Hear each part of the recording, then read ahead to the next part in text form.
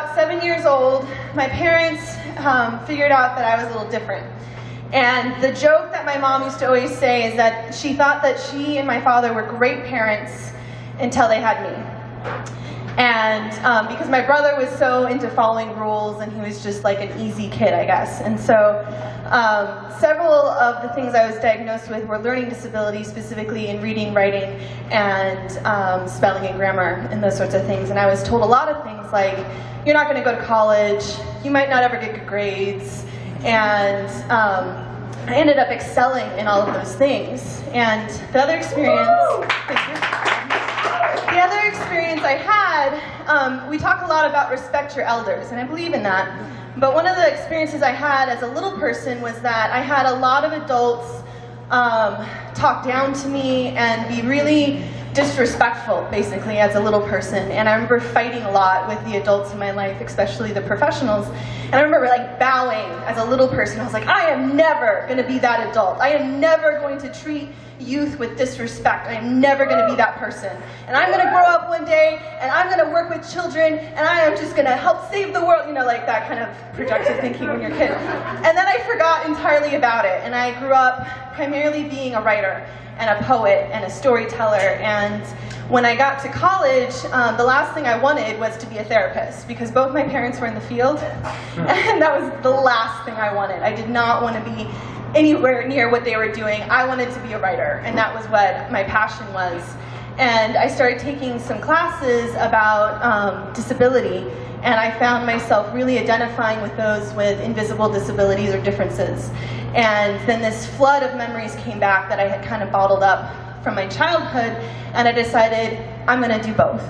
And I definitely always feel like my passion has been writing first, and then my second passion is, I don't quite say therapy, but psychology or the study of humans. I think that would be a better way of putting it, the study of humans in society.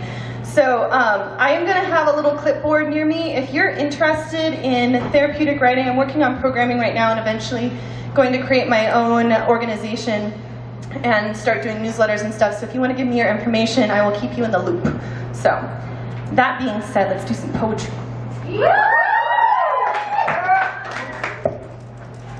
This poem is called Highway Rain. The desert looks almost out of place in the rain. It is not accustomed to touch. Twigs and bark bristle against the slow coup d'etat of clouds. Saguaros stand taller in challenge, gripping to baked dust. No one ever told you why rain is so special here. It wasn't until you saw the lightning rod place its finger again and again, until you noticed the smell, creosote, how all the plants rise up like a body rises into a back bend, or like your hair on the back of your neck when deja vu brushes you.